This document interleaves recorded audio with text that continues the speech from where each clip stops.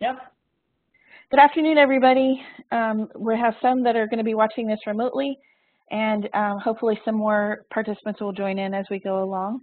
The Community of Practice webinar series is sponsored by the I3 Investing in Innovation federal grant, and we want to make sure that we're effectively working together in a webinar. For more information about this particular webinar or any of the other webinars, go ahead and visit and join the Community of Practice. This is a Community of Practice web event. When we look at the work that we're going to be doing today, we're talking about problem-based learning and teaching strategies or organizational strategies to teach the inquiring mind through problem-based learning.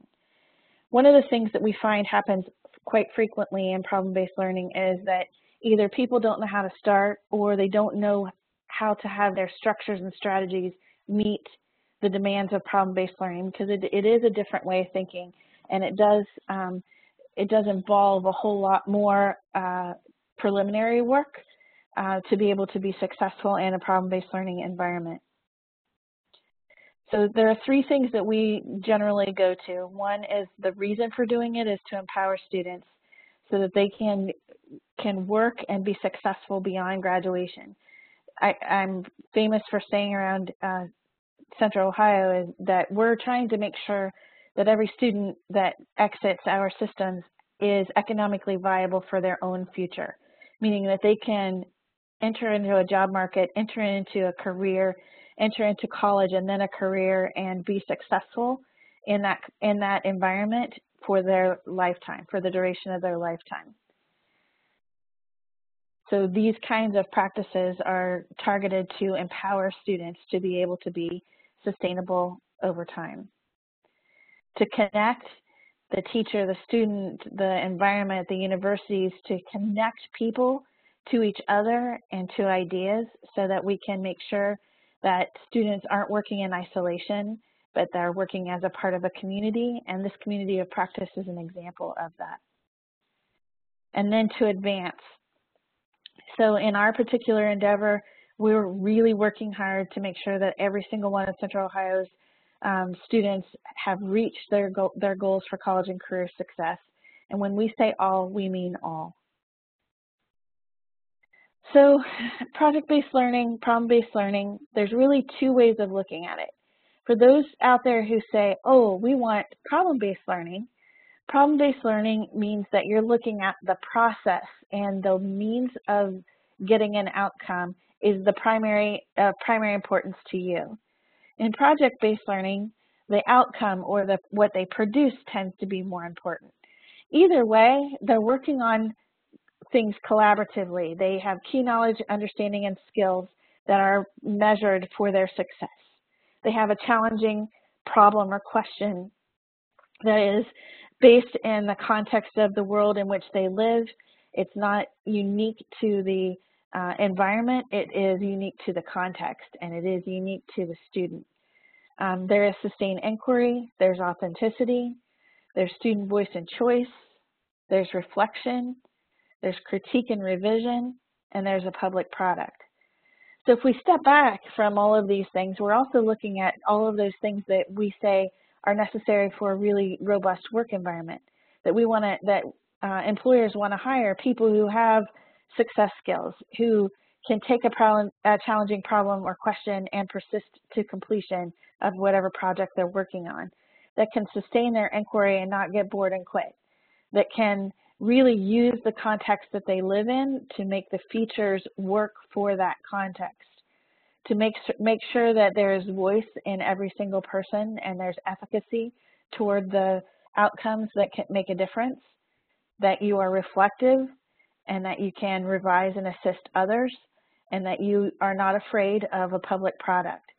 So even though these are characteristics of problem-based or project-based learning, these are also things that are super important for workforce development, for hiring practices, for anyone who wants to be economically viable in their future. When we're talking about key knowledge, understanding skills, and success skills, here we're looking at the student learning goals, and we want to make sure that we're focusing on those goals in a context that is standards-based, that is including critical thinking and that really involves a high degree of problem solving and collaboration for students. So what we mean by that is how do we put the soft skills and the hard skills together in order for students to accomplish or produce something. In Ohio, we have Ohio Learner Standards. This is an example of one. Organisms perform a variety of roles as an ecosystem. Populations of organisms can be categorized by how they acquire energy. Food webs can be used to identify the relationships among producers, consumers, and decomposers in an ecosystem. So within that, there's the design and build, there's the demonstrating key scientific knowledge, etc. So when we look at what the next generation science standards give us, in this case it's an Ohio standard, those are the things that we baseline our information for. And here's a key. When we're choosing what to do for a project, for me as a principal, helping my teachers, I always ask them to choose to really first examine the data of how the students are doing in their class or the preliminary data from what they did last year. So I'll take NWEA MAP as an example. So in the MAP assessment, they're looking at themselves and their progression against all other students who took the measure of academic progress in the country, but they're also measuring growth over time. And so for what I tell my teachers to do is to take a peek at the trend that you see for your students in the last assessment that they took. When you look at trends, look for those areas where there's a large gap, meaning that the students just didn't get it and they didn't grow in that particular area. This is an example of one of them that one of my teachers picked. So once you identified a gap area, then that's where we do our projects. That's where we do our problem-based learning. We want to do it in areas where there's a big gap so we can spend the time really working hard on concept mastery, skill mastery, presentation of learning. Those things are robust enough to carry a student in their understanding and knowledge that they may have struggled with. So I don't target my teachers, and I don't suggest that they should go to what's easy to do, but go to those areas where students have produced gaps, where students in general, the trend is that they don't have knowledge and skill, and then work hard in those areas because it can only help and assist them. We want to make sure that when they're thinking about what area to start with, where to start with a project or a problem-based learning environment or opportunity, to make sure that they have clear learning targets, that their learning intentions are clear, and that the success criteria is clear. So that means that we take the standards, then we look for the clear learning targets, and then what is the learning intention? What do I want to do with regard to this problem-based or this project-based unit? What do I want to do? What are the learning intentions? What are the things that I want to make sure happen for learners? In the prior example, this would be where they would be looking at gap closing. When we look at the success criteria, that means that we're knowing what it is that students would have to know and be able to do before they start it. So we don't develop rubrics as they go along. We give the rubrics to the students at the beginning, and then that way they know what the design constraints are, and they can help themselves to march toward them. So we clarify those things first. The plans then have what are the expectations, what's the level of engagement, what are the explanations that are required, and then what environment are we going to use to set that up. So as we talk, as we go along, I'll refer to these things a little bit more, but when we're looking at the beginnings and looking at the knowledge and skills that would be developed, we're very, very specific about trying to help students, especially in those large gap areas, so that those large gap areas become smaller. Challenging problem or question is a component of what each problem-based or project-based learning environment has. When you're trying to make sure that you're framing it in a meaningful way, it has to be interesting to the students developmentally, but it also has to be interesting to students contextually. So when we're looking at the context, we're looking at those things like who are the big employers in the area? It might be in Reynoldsburg, it's one of the big employers is TS Tech. They make the seats for Honda America. So what kinds of things might their parents be doing at work that might be interesting to them and they have a connection to their parents?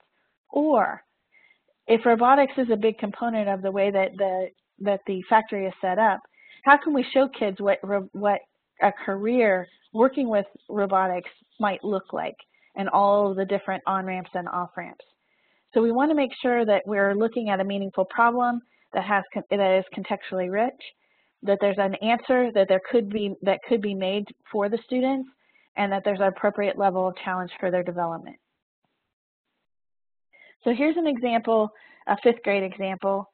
A rainforest can be described as a tall, dense jungle and are described as the oldest ecosystems on Earth. These incredible places cover only 6% of the Earth's surface, yet they contain more than half of the world's plant and animal species. The world's rainforests are currently disappearing at a rate of 6,000 acres every hour. That's about 4,000 football fields per hour. When these forests are cut down, the plants and animals that live in the forests are destroyed. So the essential question that you want to try to generate is, what is the potential impact of deforestation on humans based upon the factors that influence the production and usage of oxygen? So this is just an example of one that we did in the 5th grade in the school where I was a middle school principal. This is an example of one that they designed for students based on a gap area that they had in their instructional knowledge.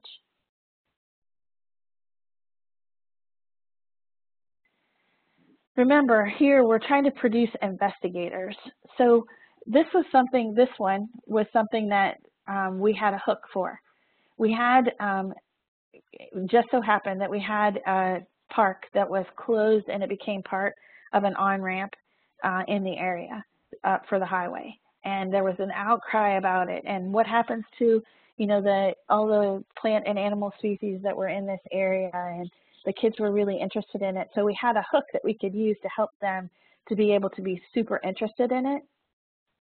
The second thing that occurred when this particular example was formulated is that we had a huge high school global climate summit. And that global climate summit was the same year as this particular problem-based learning opportunity was made for students. So they were looking at the high school kids. The high school kids were then able to be mentors to the students as they were working on things. So this had a huge tie-in to the older kids, and the older kids who were working on that particular project, it ended up being a TEDx. When they were working on that, they were more than happy to help the students on something that they were working on, and this was the 5th grade example. So producing investigators is not just what it is that they produce when they're in the classroom, but it's also who they work with. How do we produce investigators for their peer mentors or their near peer mentors? How do we work with students to be able to cycle themselves through persistence?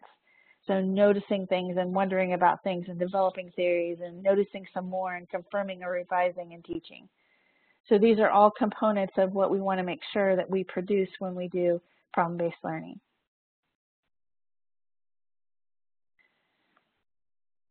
So based on the information that you saw before, after researching informational texts on how plants use and produce oxygen, conduct an experiment on a scientific factor that influences that usage. Write a scientific research paper in which you discuss your background research, experimental methodology, data analysis with results, and argue how a specific factor influences oxygen production and usage. This is a component of the problem-based unit that was described earlier.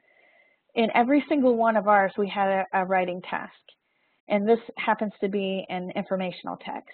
Sometimes it's an argumentative text, and sometimes it's a narrative text.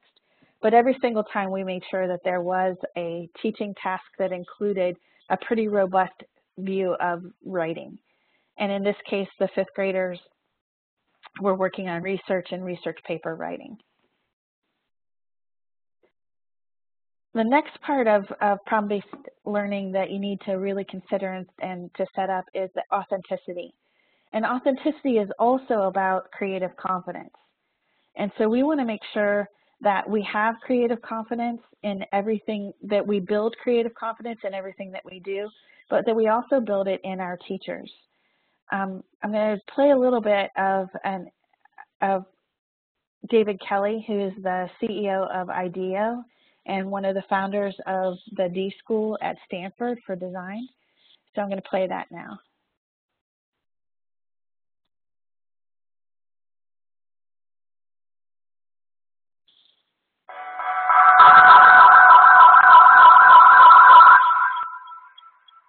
I wanted to talk to you today about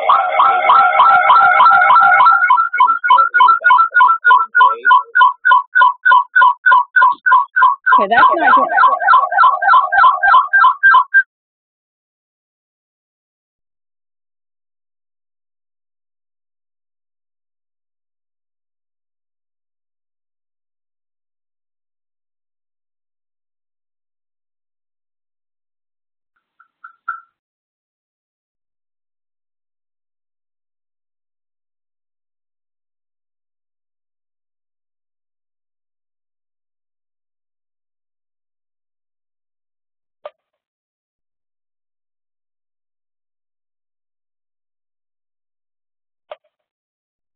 So I apologize for that sound. I'm not sure what caused that, so I'm not playing the David Kelley, but I will send it out so that you can look at it.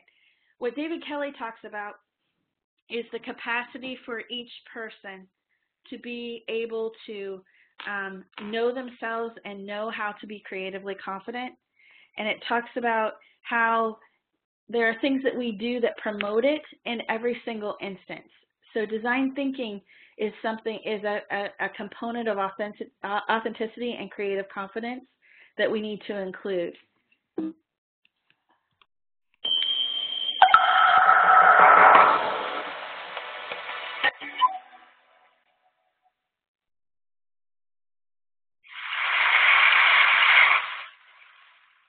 wanted to talk to you today about creative confidence. I'm going to start way back in the 3rd grade at Oakdale School in Barberton, Ohio. I remember one day my best friend Brian was working on a project. He was making a horse out of the clay that our teacher kept under the sink. And at one point, one of the girls that was sitting at his table, seeing what he was doing, leaned over and said to him, "That's terrible. That doesn't look anything like a horse." Right? And Brian's shoulders sank, and he wadded up the clay horse, and he threw it back in the bin. I kind of never saw Brian do a project like that ever again. And I wonder how often that happens, you know?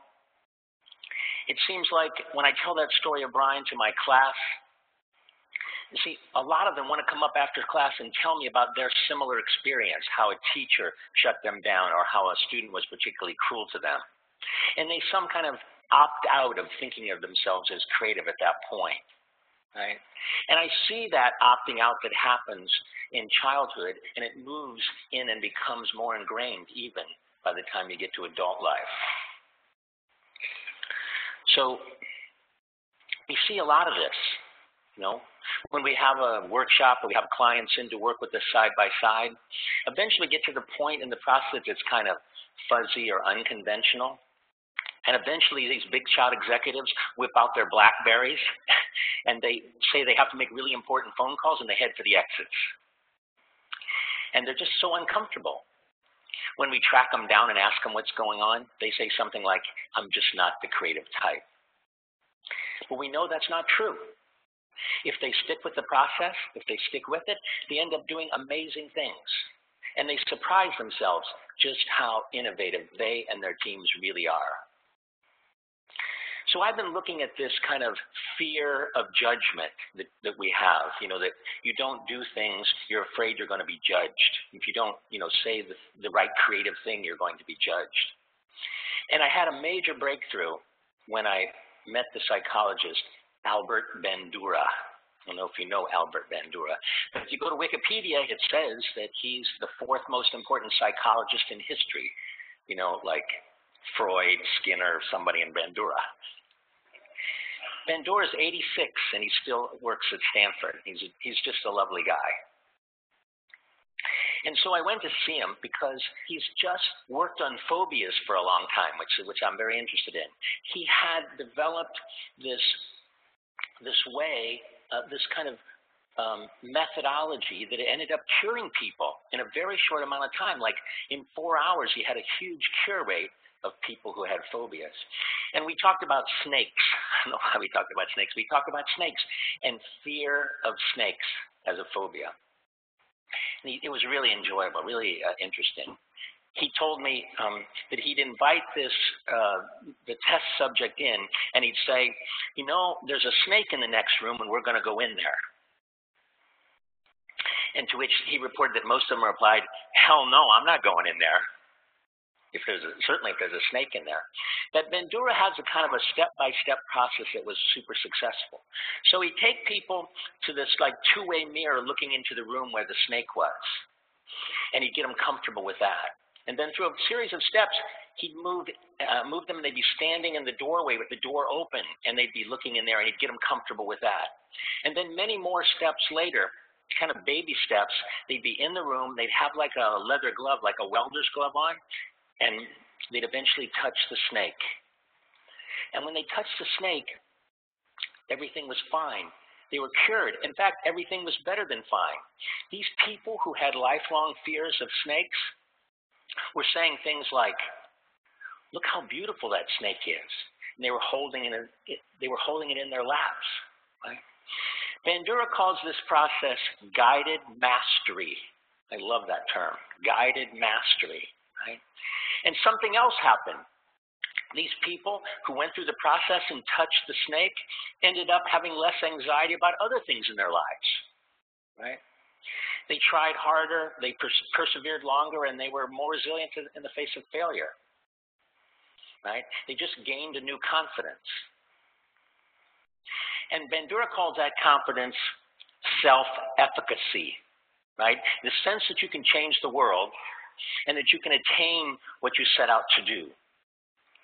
Well, meeting Bandura was really cathartic for me because I realized that this, famous scientist had documented and scientifically validated something that we've seen happen over, for the last 30 years, that we could take people who had the fear that they weren't creative and we could take them through a series of steps, kind of like a series of small successes, and they turn kind of fear into familiarity. And they surprise themselves. The transformation is amazing. We see at the D-School now all the time. People from all different kinds of disciplines, they think of themselves as only analytical. And they come in and they go through our process, they build confidence, and now they think of themselves differently. And they're totally emotionally excited about the fact that they walk around thinking of themselves as a creative person. Right? So I thought one of the things I'd do today is take you through, and show you what this journey looks like. To me, that journey looks like Doug Dietz. Doug Dietz is a technical person. He designs medical imaging equipment, large medical imaging equipment. He's worked for GE, and he's had a fantastic career. But at one point, he had a moment of crisis. He was in the hospital looking at one of his MRI machines in use when he saw a young family and his little girl. And that little girl was crying and was terrified. And Doug was really disappointed to learn that nearly 80% of the pediatric patients in this hospital had to be sedated in order to deal with this MRI machine. Right? And this was really disappointing to Doug because before this time, he was proud of what he did. He was saving lives with this machine. But it really hurt him to see the fear that this machine caused in kids. About that time, he was at the D-School at Stanford taking classes. He was learning about our process, about design thinking, about empathy, about iterative prototyping. And he would take this new knowledge and do something quite extraordinary. He would redesign the entire experience of being scanned. And this is what he came up with. He turned it into an adventure for the kids. He painted the walls and he painted the machine and he got the operators retrained by people who know kids like, children's museum people. And now, so when the kid comes, it's an experience. And they talk to him about the noise and the movement of the ship. And when they come, they say, okay, you're going to go into the pirate ship, but be very still because we don't want the pirates to find you. Right? And the results were super dramatic. right? So from something like 80% of the kids needing to be sedated to something like 10% of the kids needing to be sedated. And the hospital and GE were happy too, because you didn't have to call the anesthesiologist all the time, they could put more kids through the machine in a day. So the quantitative results were great. But Doug's results that he cared about were much more qualitative. He was with one of the mothers waiting for her child to come out of the scan, and when the little girl came out of her scan, she ran up to her mother and said, "Mommy, can we come back tomorrow?" Right? And so I've heard Doug tell the story many times of his personal transformation and the breakthrough design that happened from it. But I've never really seen him tell the story of the little girl without a tear in his eye. Doug's story takes place in a hospital. I know a thing or two about hospitals. A few years ago, I felt a lump on the side of my neck. And it was my turn in the MRI machine. It was cancer. It was the bad kind. I was told I had like a 40% chance of survival.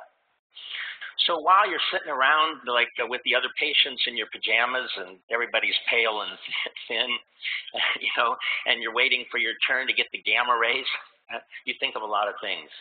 Most of you think about, am I going to survive? And I thought a lot about what was my daughter's life going to be like without me. But think about other things.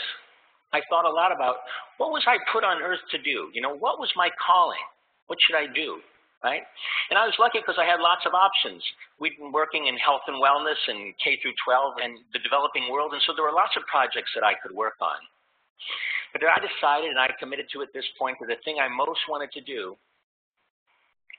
was to help as many people as possible regain the creative confidence they lost along their way.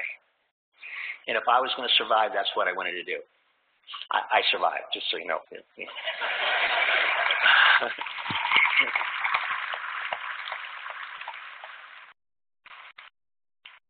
I really believe that when people gain this confidence, and we see it all the time at the D-School and at IDEO, that they actually start working on the things that are really important in their lives. We see people quit what they're doing and go in new directions.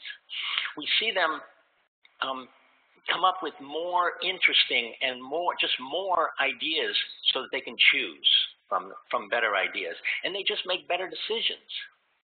So I know at TED you're supposed to have a change the world kind of thing, isn't that? Everybody has a change the world thing. If there is one for me, this is it to help this happen.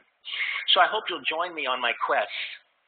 You as kind of thought leaders, it would be really great if you didn't let people divide the world into the creatives and the non-creatives like it's some God-given thing.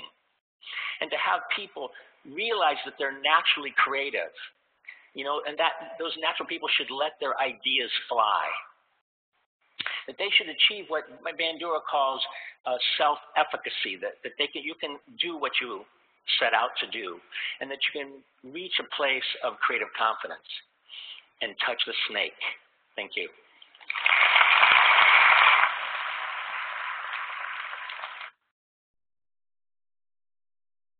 So I show the David Kelly Creative Confidence video for a couple reasons. One, we want to make sure that when we're doing problem-based learning or project-based learning, that we allow for the exploration. Teachers are afraid. They're afraid they're going to fail. It's not the way I learned. It's not the way that I've ever seen anything being done, and they're afraid to fail. So rather than trying and iterating and trying and iterating, they want to have something that's fully baked. I have all the components, and I know exactly what it is that I'm going to do, which isn't a bad thing, but I won't do anything until I have that. So rather than having that big, like massive 4-week-long project that everybody's going to do, how about we build confidence a little over time? Having smaller tasks, having opportunities for teachers to be able to show how inquiry can work, how a good idea could be taken forward, and to become creative themselves. That's the trick. How do we encourage creativity in our teachers so that they have the confidence to be able to do project-based learning? How do we have them then model the empowerment and efficacy in their kids. That's really what this is about.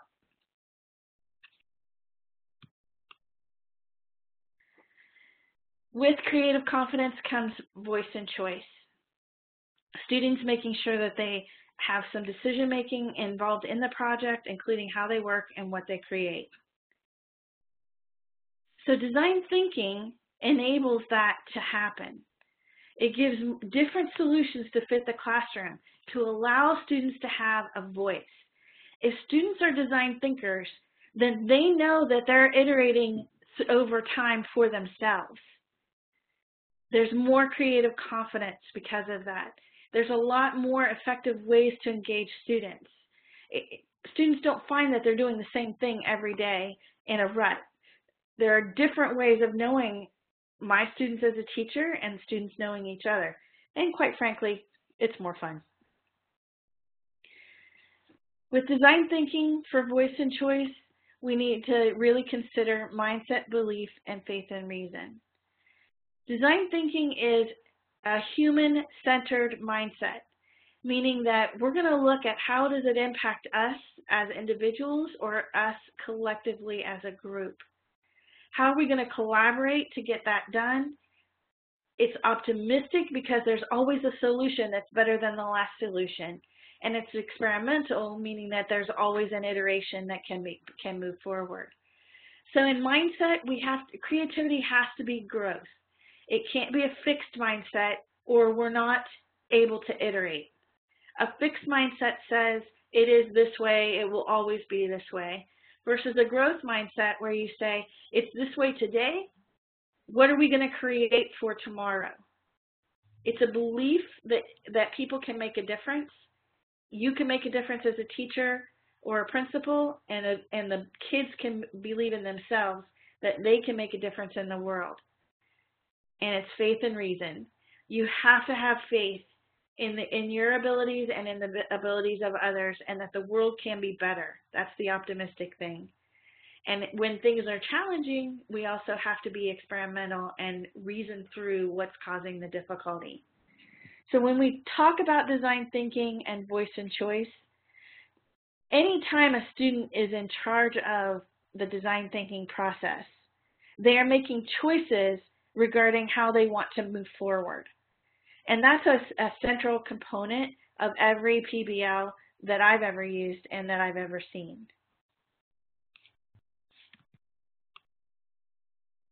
How do design thinking and PBL go together? They go together like a glove in a hand.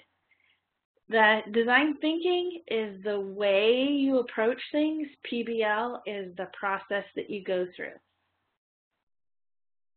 Here's an example of a student who went through design thinking in a PBL at his school.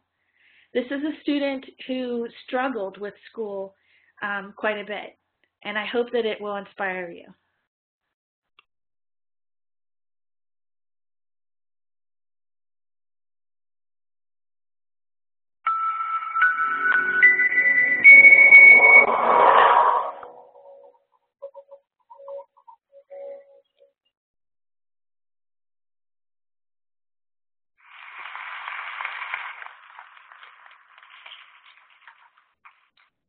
Raise your hand if you've heard of 3D printing. Okay. Raise your hand if you have one hand. I win. I have a follow-up question. Those of you who know me, you can't participate because that's just cheating. How many of you noticed I had one hand when I walked out on stage? Okay, I'm just curious. So yes, I have one hand, and I was actually born that way, which is quite common, and I'm sure you're wondering on how I lost my hand. And that's it, the dinosaur at Myrtle Beach. So growing up with one hand, a lot of people questioned how I was going to accomplish certain tasks, especially little things like tying my shoe, in which I did learn how to do, but in my defense, I learned how to do it in 6th grade. But Velcro is pretty popular of my generation. In the obstacles that I faced as a child, and people questioned me. For example, when I was very young, my mom, my first doctor's appointment, the doctor looked to her and told her that this is a two-handed world, and he questioned how I was going to make it. And I thought that was absurd, and so did she, and I'm glad that she didn't believe that. So when growing up and having one hand and having all these experiences, and especially having a great sense of humor about having one hand, I decided to start a blog called Form 5 to express and share my experiences having one hand. And in doing so, at the same time, I decided to go out on a limb, literally, and try my first prosthetic device. And I went down to Shriners Hospital in Kentucky. And I'm a very honest person, and I'm known for saying how it is. I appreciate the opportunity I had at Shriners Hospital, but the process itself was so lengthy, and the end result and the prosthetic that I got, I was so dissatisfied. And I realized that this was not a problem just for me, but it was also a problem in which a community that I'm in called the Limb Difference Community. And I didn't realize this until today, but it's actually Limb Difference Awareness Month. And the Limb Difference Community is an online community of blogs like myself of Form 5, just sharing and providing support with those with limb differences. And I realized that this is not a problem that I'm facing, but it's also a problem within the community that I'm in. So just like every problem that I've had in my life, I assess it and then I explore a solution for it. And in some cases, it's a one-handed solution. So when I realized that this was a problem, I started to explore other options. And at the same time, there was a maker movement going on that involved 3D printing. And I was 15 and a sophomore in high school, and I knew nothing about 3D printing. And I thought it was too expensive, and I definitely didn't think it was an option for the problem I had at hand. But in actuality, our school got a fab lab through a grant provided by MIT, and I was able to spend my sophomore year printing and innovating different types of prosthetics through 3D printing. And the first device I made in October of last year was unfortunately unsuccessful due to me not having enough wrist movement in my arm itself. But just like anything else, I let that setback push me one step further. And I went back into the Fab Lab, and in February of last year, I completed my first 3D printed prosthetic device in which I was actually able to put on, wear, and move. And at that moment, I knew that that 3D printing is such a life-changing technology that can be presented. And I really started to change what I was doing. So when I was in the Fab Lab, I worked with a group called Enable, which is a nonprofit organization that provides these low-cost 3D printed prosthetics. And with working with them, Enable is a really cool system, and they use open source. And what that means is all their files are online, and you're able to easily download them as long as you have access to a 3D printer. So in the Fab Lab, I collaborated with Enable, and I especially, after the first device didn't work, and I went and talked to them, and they provided me with the device that I ended up making in February. Even though the Fab Lab provided me with the final product, I knew that there was more that I could do. And I didn't want to stop there.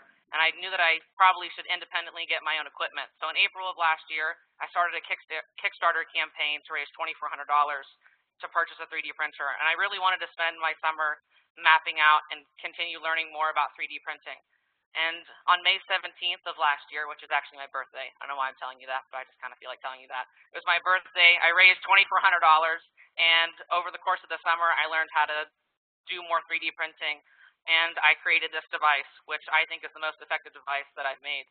And I've actually, before my TED Talk, I was working on a newer device, and I ended up hating it, and I took it apart literally this week and put this one back together.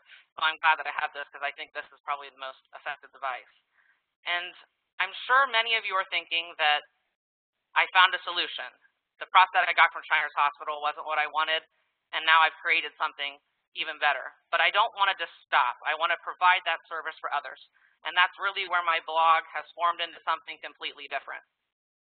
So instead of my blog I started 3 years ago, that's just me sharing my experiences and all the funny things I did with having one hand and how I went to school and tied my shoe and now I'm driving with one hand, is now becoming something where I want to provide the service of this 3D printing technology and creating these prosthetics for others like myself. And the reason why I'm really here today is because a lot of people see change is out of their hands, and they don't think that they can make the difference in their lives. And anyone can make a difference if they have enough drive and passion to do so. And just to view change is not out of your hands, and anyone can make a difference, whether you have one hand or two, 3D printed or not. The power to make a difference is in your hands. Thank you.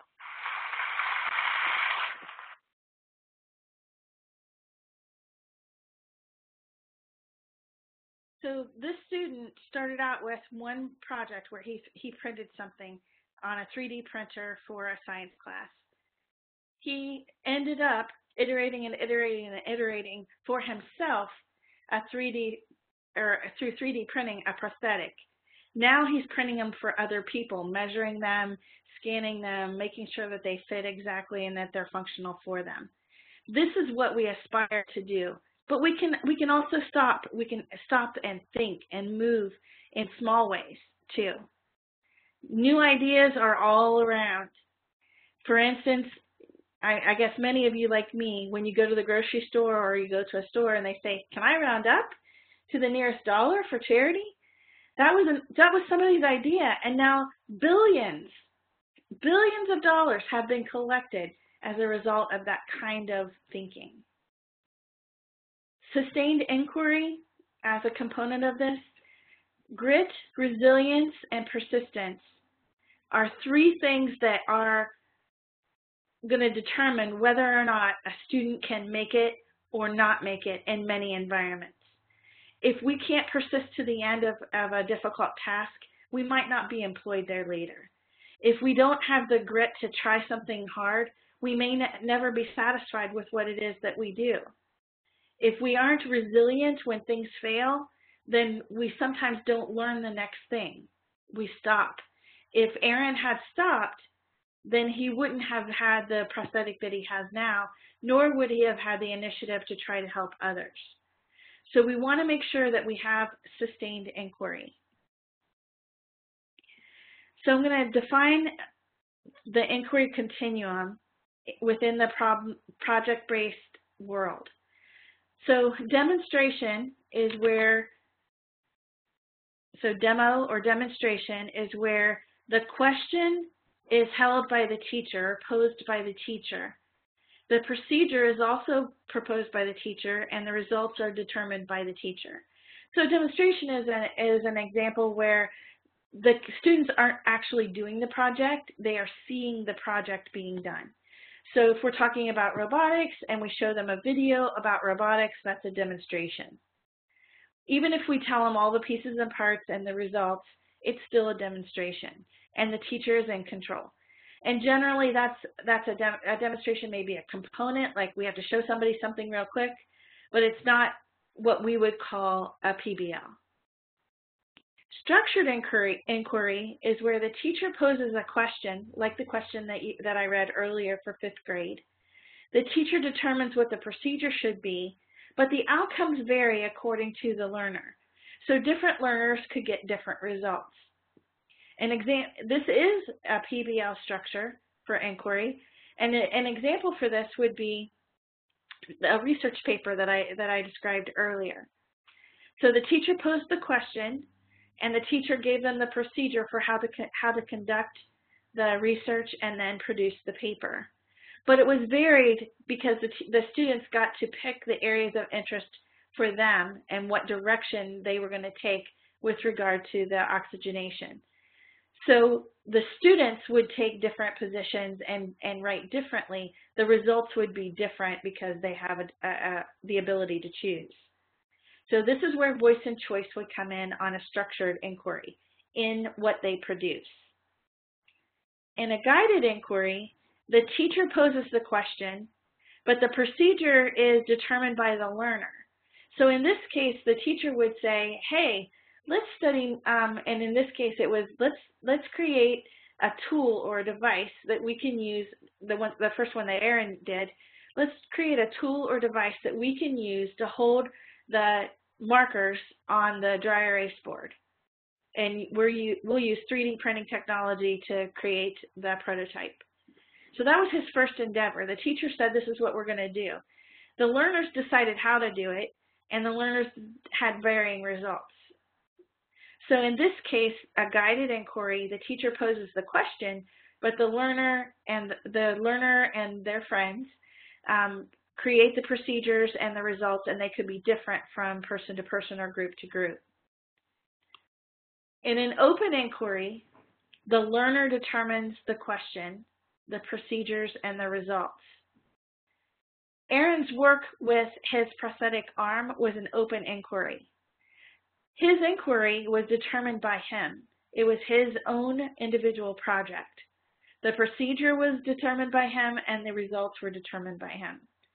So in open inquiry, when the habits of learning in PBL have been established, are how we get to entrepreneurship, how we get to the creativity and the creative confidence that would enable people to move forward, even in an unfamiliar practice.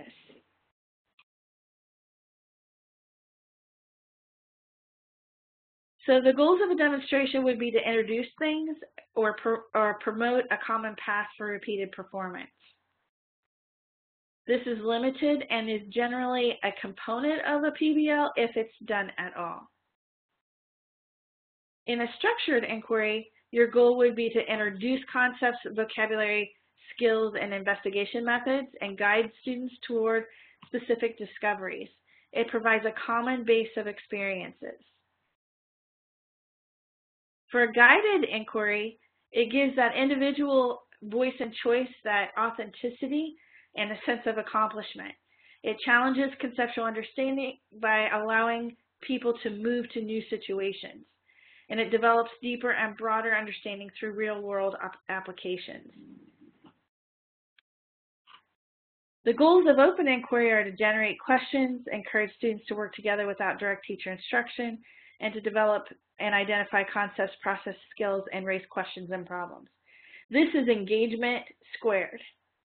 Now I'm going to deviate a little bit from this particular PowerPoint and show you another one, or another slide on another one that might be helpful for you.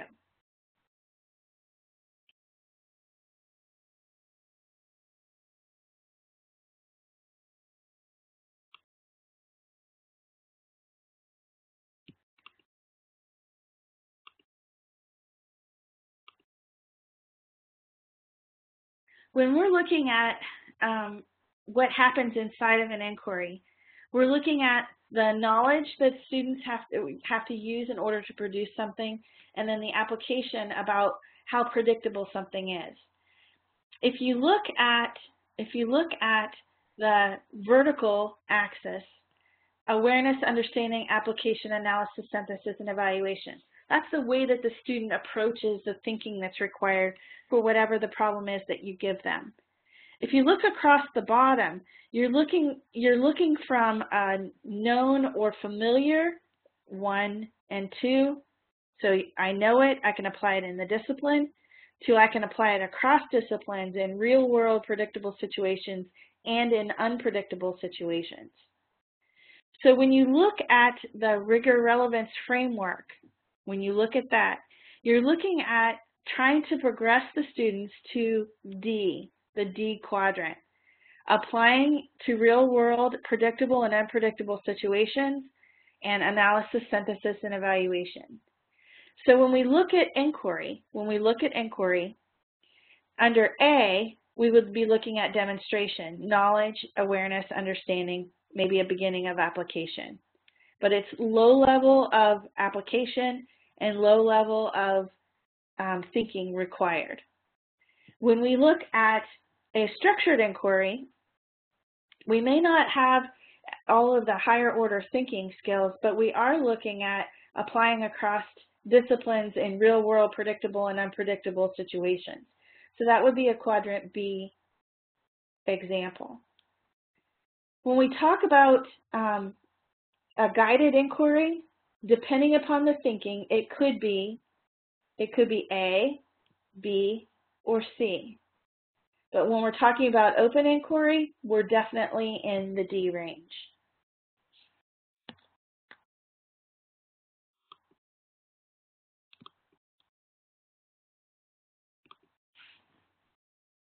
So it's always good to think about things in terms of who's going to do what and who's carrying the load. My principal a long time ago used to say, why is it that when I go out to do bus duty, the kids are skipping out with light backpacks and a light heart, and then I see the teachers coming out with bags and bags and bags of stuff, all beat down, bent over, and sludging through to get to their cars. he said we shouldn't be that way. His name was Dan Hoffman. It shouldn't be that way.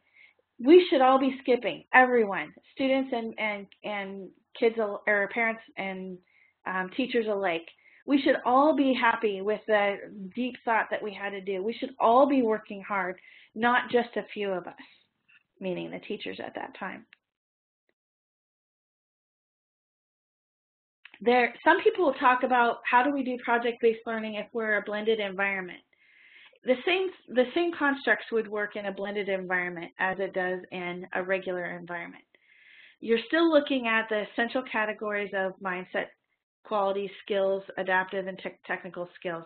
We're still looking at the same target. We want to make sure that like in blended learning, that the teacher is less the sage on the stage and more the coach in the game. We want to make sure that competencies are essential, but we're also working on those soft skills of urgency and timeliness and vision and resources. So we want to make sure that we're working the same way. So when I think of and when I am in environments that are blended, I don't think of it as any different than any other situation. Blended learning works fine with problem-based learning. When we talk about scheduling, we want to try to make sure that we're scheduling with flexible blocking systems so that there's enough time. So an example, arranging teams by humanities and math, or humanities or math and science, making sure the structures are built to assure mastery of content and skills and that integration could occur. So for me as a principal scheduling to make sure that PBL went smoothly in my building, I gave people the same planning times. I didn't give them extra planning time because we couldn't afford it in our particular situation, but we did make sure that they were in concert with one another. So if we were arranging by humanities, then the English and social studies teachers had the same planning time with each other for the same grade level, and the math and science teachers had the same planning time for their particular content for shared students. So it was me making sure as a principal that I allowed for the flexibility from the planning standpoint, but also that I allowed for the flexibility from a performance standpoint. So that I put back to back. For instance, the Algebra 2 teacher and the chemistry teacher would have the same kids and they'd flip back and forth. Or the English language arts and the 8th grade English language arts and the 8th grade social studies teachers had their kids back to back so that they could flip back and forth. Or if somebody needed 2 blocks to do something, then they took all the kids for 2 blocks and had assistance from the other teacher, or vice versa. So it allowed them to be able to have a little bit more flexibility, and it was autonomous to the teacher. It wasn't something that I was directing. It was something that they had available to them and that they could choose to do at any given time. Voice and choice aren't important just for students. It's also important for our instructional staff. Professional development is another area or criteria that people often question. We didn't have a lot of money for PD, and so rather than going out and finding a bunch of expertise outside to bring it in, I had study groups. I had professional learning community opportunities for people to talk and work together as we investigated and taught each other, taught ourselves the kinds of things that we needed to know and be able to do. So we didn't have a lot of money to send people to multiple states, California or New York, or fun places to go, but we did have enough that we could spend time together and investigate. So as a principal, I had to really, truly, I had to become an expert on PBL. I couldn't rely on the teachers alone to carry it, and I had to be able to help and assist. It also helped me to calm down questions about evaluation and fears about testing. So if I'm good at it and I know it and I can help my teachers to do it better, then I'm better able to make sure that it happens in a way that promotes student growth and development.